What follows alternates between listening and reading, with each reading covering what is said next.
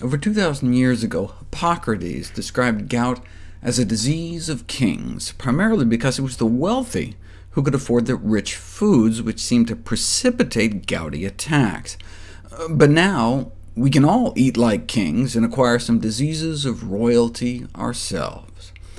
Gout is caused by needle-sharp crystals of uric acid in our joints, and uric acid comes from the breakdown of purines, and purines are the breakdown product of genetic material, DNA, the foundation of all life.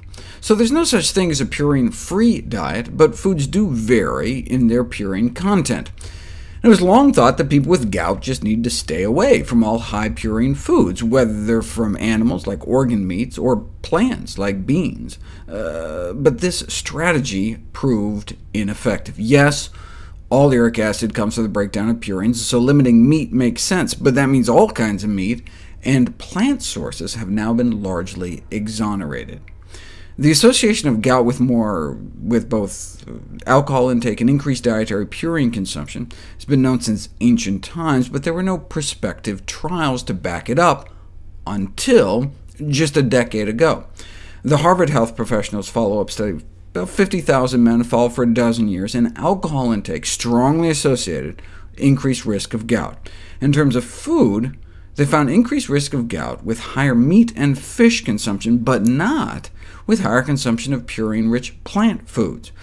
Maybe because the purines in plants are less bioavailable? So though it's been suggested that gout sufferers should moderate both purine-rich animal and plant foods, the results suggest that this type of dietary restriction may be only applicable to purines of animal origin. Although it was not surprising that meat and seafood had significant associations with the incidence of gout, this lack of effect of purine-rich plant foods was new. There don't appear to be any long-term studies showing purine-rich foods, plant foods, increase risk, though there are still some guidelines out there continuing to disseminate these outdated recommendations. Not only has the intake of purine-rich plants not been associated with high uric acid levels, but the vegetables gout sufferers are specifically told to stay away from, mushrooms, peas, beans, lentils, cauliflower, were actually found to be protective. This may be because foods rich in fiber, folate, and vitamin C appear to protect against uric acid buildup in gout. For example, fiber has been recognized as having a potential role in binding uric acid in the gut for excretion.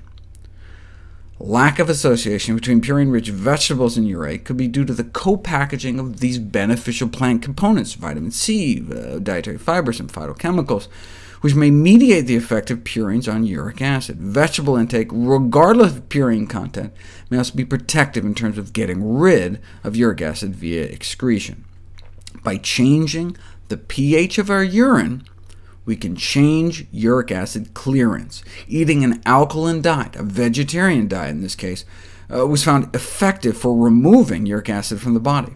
Those eating the alkaline diet excreted significantly more uric acid than those eating the acidic diet.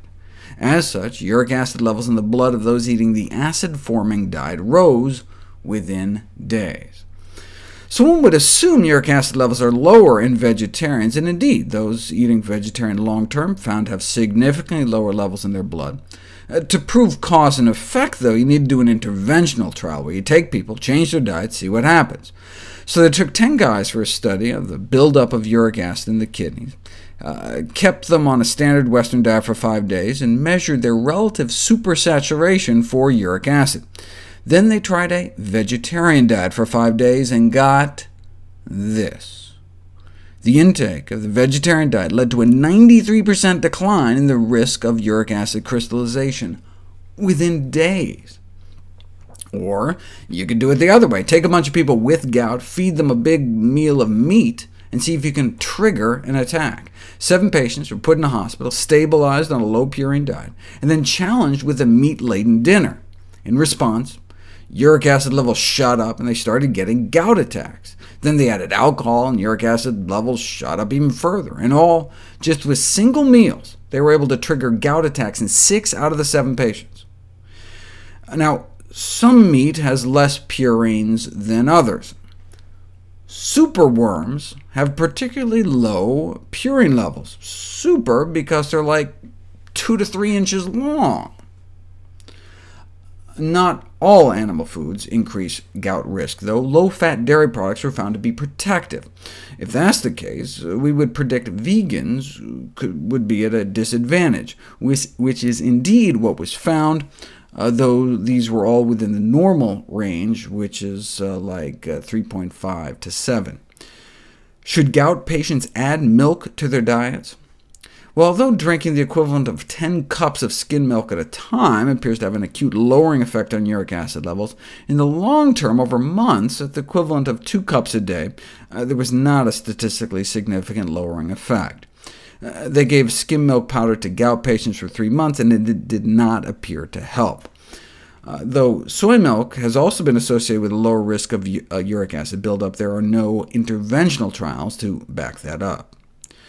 The bottom line is that we now have good research on how to reduce the risk of gout without the use of drug treatments through modification of diet. That's important because allopurinol is the drug of choice. It's considered generally safe, but what does it mean when doctors talk about a relatively safe drug?